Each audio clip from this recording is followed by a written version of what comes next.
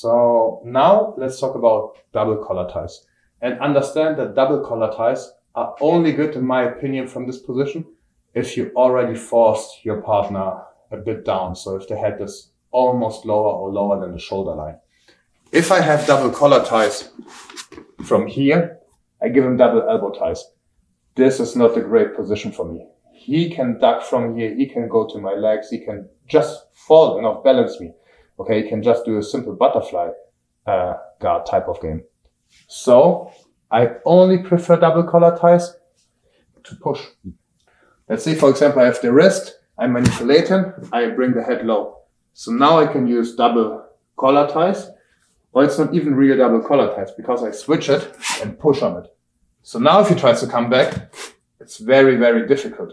And from here, I can jump behind his back or just walk to the side.